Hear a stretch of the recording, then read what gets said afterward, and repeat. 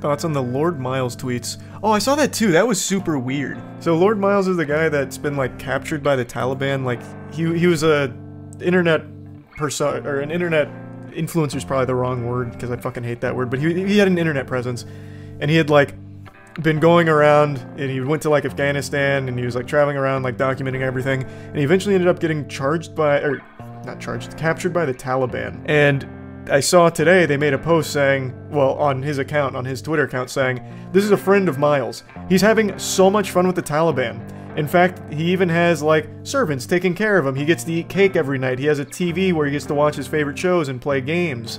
This and that. He's like, he's super happy here. He's having so much fun. And then the natural question is, why can't he just, like, chime in? Why is there no video of him having fun or being alive, or a photo of him having fun or being alive? So I think it's pretty clear he's probably dead.